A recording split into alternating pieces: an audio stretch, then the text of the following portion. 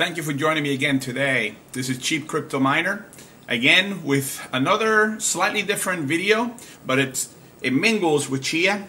And some of you have asked me to do a video comparing several other coins that are related to storage. Very different than Chia, uses the same tools, hard drives mostly, or any space that you want to make available. I'm going to keep light on the income. I'm going to leave that up to you because there are too many factors that is going to affect how much money you make, such as if you get paid in some of these networks in their native coin, that coin has a value and it's based just like Chia on that daily value. What is it worth at that time? And I'm going to show you some charts that'll show you where they were, where they are. I mean, to be fair, most crypto is down. Some of them are considerably down. I mean, I just looked up Ethereum today, and it's about less than half of what it was a year ago. But nevertheless, we'll get into the nitty-gritty of these three different coins after my intro. So stay with me, watch the whole video, and as always, if you like, please click on like, and if you haven't subscribed, please consider it. It's a small thing for you, but it's a big deal to me. So let's move on. So let's talk about Filecoin next. Now, Filecoin is basically a location that is a decentralized storage location. In other words, people can pay to store their data on it. It's decentralized. Apparently, the files are divided among different hashes. It does not use an IP address to find your location based on the information they're providing. It's a location where it cannot be controlled by outside sources. That's what they claim, and you basically can store anything. And before I forget, the one point that they are big on is there's no censorship. So their decentralized system has no censorship. So, as I said, there's nobody censoring you. So whatever you choose to store, you can, which as far as I'm concerned has some legal ramifications, but I will digress from that conversation. You could probably assume what I'm talking about. And it's important that you consider all angles.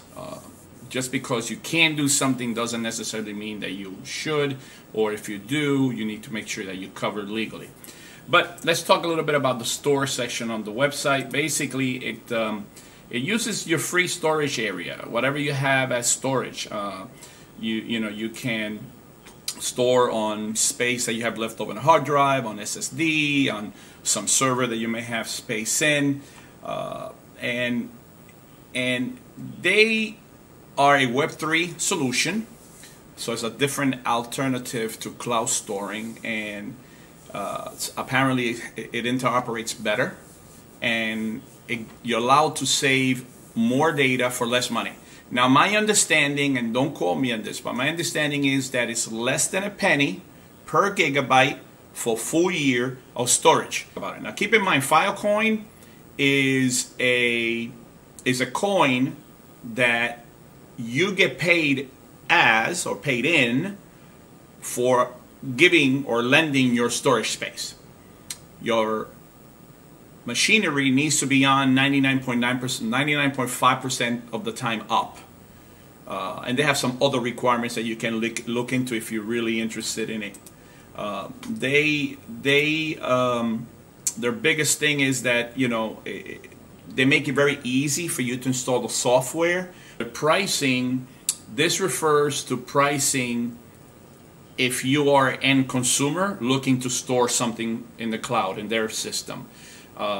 They have something called the Filecoin Plus, which is 0 terabyte per year. I'm not sure if that's still on or what that actually means or how big your storage is.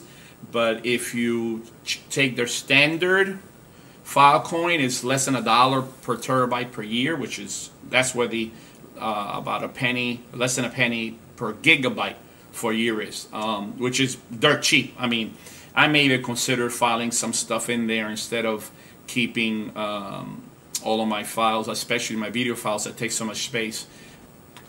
So I went to CoinMarket to show you the price of Filecoin. Instead of looking at 1 day, let's look at the last year. And as you can see, they've been on a downtrend, considerable downtrend for the last year.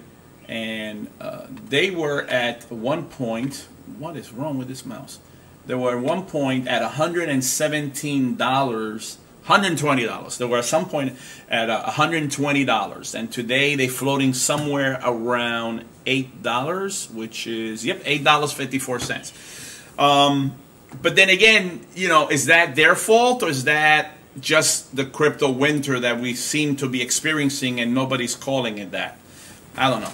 But if you are putting your hard drives, just like people doing the same with Chia, and you see Chia dropping and dropping and dropping, and last time I looked, it was somewhere, Chia was somewhere at around $38, $39. You know, your storage cost, or profit, I should say, your storage profit has gone down considerably. But again, you know, if you're in it for the long term, if you have spare drives that you really don't need, or you just basically dedicated those for this application and you're just letting it run and letting it run, then, you know, you got nothing to worry about. Let's talk a little bit about, other than pricing, it is decentralized. It uses a different format to find the data that people store on it. So it doesn't use IP addresses like some other systems. It uses a hash system to find out where it's located.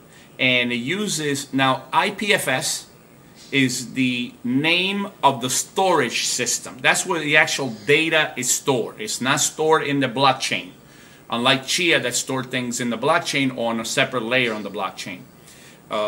The Filecoin itself is the way you get paid, and is the way money is transacted via coins in the storage system.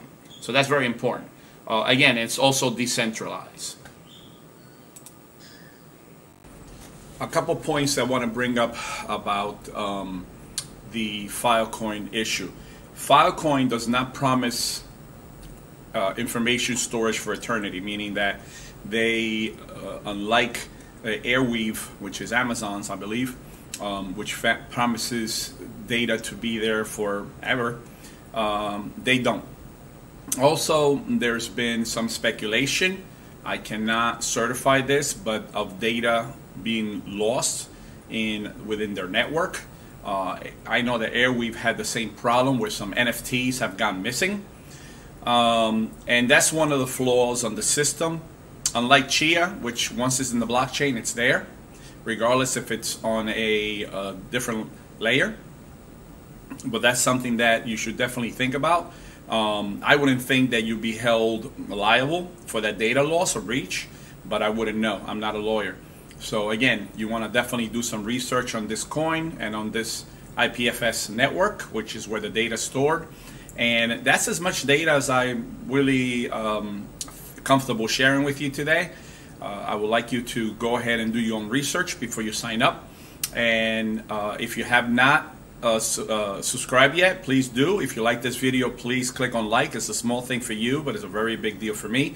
I look forward to seeing you in the next video. Have a great day.